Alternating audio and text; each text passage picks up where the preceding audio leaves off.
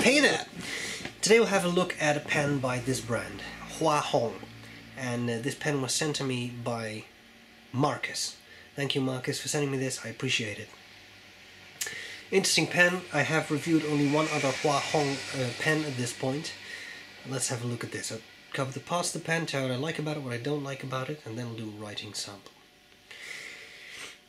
Top of the pen, finial, reflective, and you know, a little grubby. A bit of pitting on the chrome. I'll come back to that in a second. Original clip. I like that. I don't think I've ever seen that clip before. Not too tight. Works well. We have a center band with some nondescript scroll work on it. It's interesting. And then we have this barrel out of one piece. And you know what that means? Eyedropper in time. Anyway. Come back to that too in a second. Here we have the nib, number 5 nib. Looks decent, says Iridium Point Germany, has a bit of scroll work on it, definitely not the world's worst nib. And we have the section, slightly hourglass shaped with a little bit of threading there. And then a step down from the barrel, which, oh, believe it or not, is actually not sharp, which is not that common. In a lot of Chinese pens I've used, it's very sharp, but this is really nicely rounded off.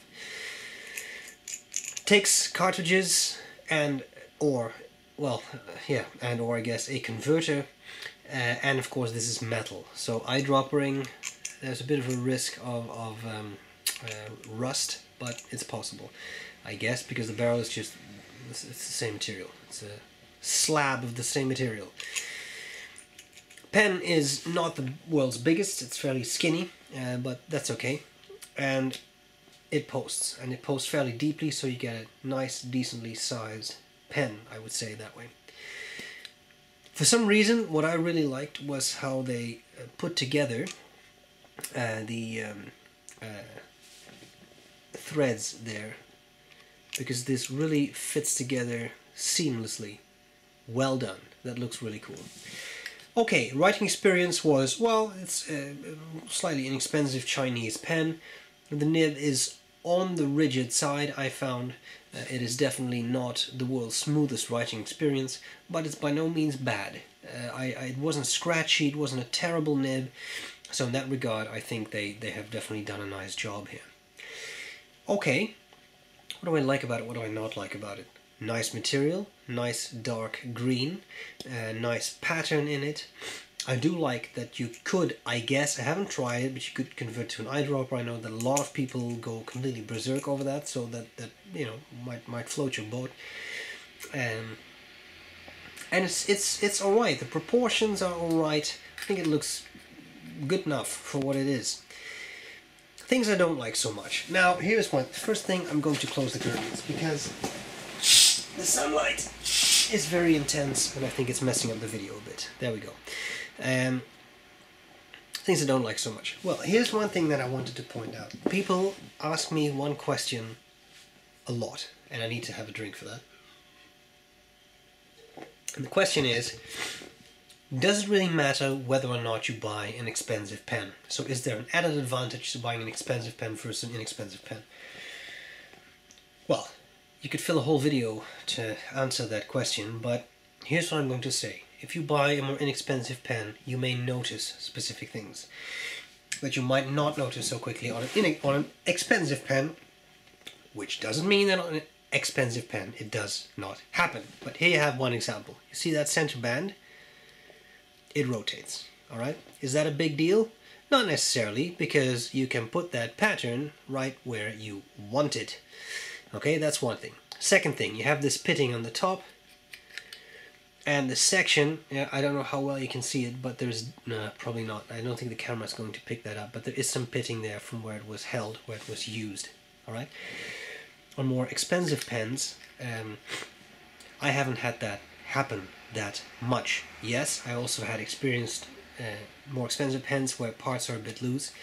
Yes, I have heard of expensive pens that get pitting in chrome covered sections.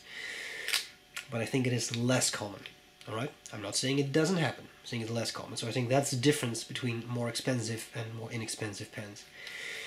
Having said all that, guys, this is what it is. It's an inexpensive pen, and it's a decent finish. It looks nice. It feels alright. That's what you get. It's a knockabout pen. You take this to work, you lose it. Doesn't matter. You buy another one. You take this to work, you lose it, you cry. So that's the difference. Alright? Markus, thanks a lot for sending me this pen. I am going to do a writing sample next. There will be measurements as well as high resolution pictures of the pen and writing sample on my website, sbrebrown.com. Hope this was useful so far, and I'm glad to see you later. Bye bye. Okay, so here we go with this Hua Hong pen. Interestingly enough, I took the converter out of another Hua Hong pen, namely this pen, and it doesn't really fit. So there's a gap there, but you know, just to save some ink and not be terrible about all kinds of things, I'm just going to use it. Hua Hong. This is the green marble, because I don't know a model number, I'm sorry. Green marble, and well, this nib is, I would say, fine. That's definitely not a medium.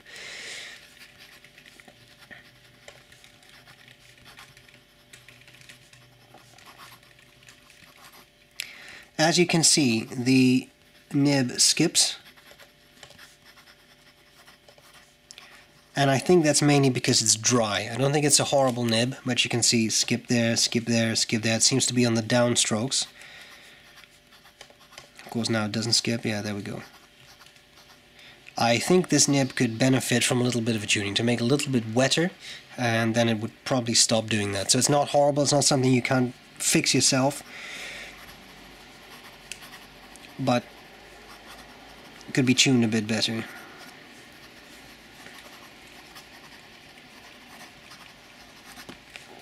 There you go. Wetness, well, if it skips this much, it's probably not going to be world's wettest pen, and indeed it's super dry. So I think that's, you know, therein lies the problem. Squeeze out some line variation, but there too you really need to